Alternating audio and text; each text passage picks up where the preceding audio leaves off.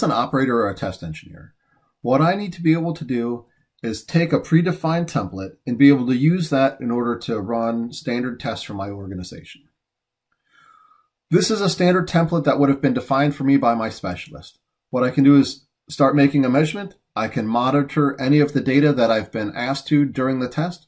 So I can monitor the time history, FFT spectrums, an RPM profile, or a spectrogram. Once the recording is completed, I can stop the measurement and we can see all of those results are analyzed immediately. I can select any particular set of data that I need to analyze. If I'm asked to go through and make an additional measurement, so I'll go through and simulate making a second measurement right now.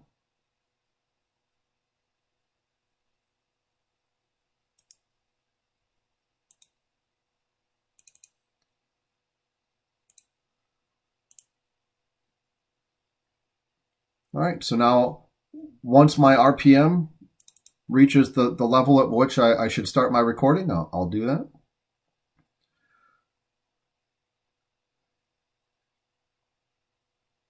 Now, depending on what type of role I have in the company, this may be all I need to do.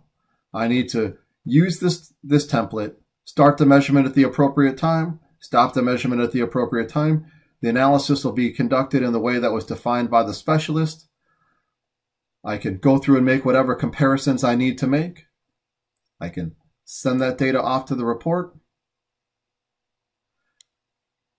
And I can then go through and view the report. However, depending on my role in the organization, I might be expected to do more than simply select data that should be populated to my report.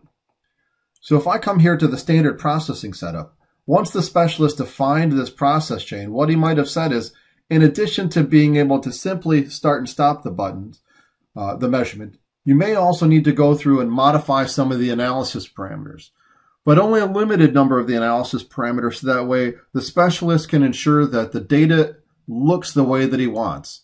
So depending on the type of test, maybe I need to change the frequency span, the number of lines for the order extraction. Maybe I need to change the orders that are extracted.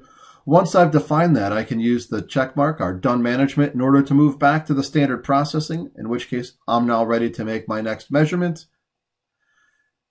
send that data off to the report, share that report with the specialist or my manager or the test requester in order for them to make the decisions that need to be made either about future tests or design of the product.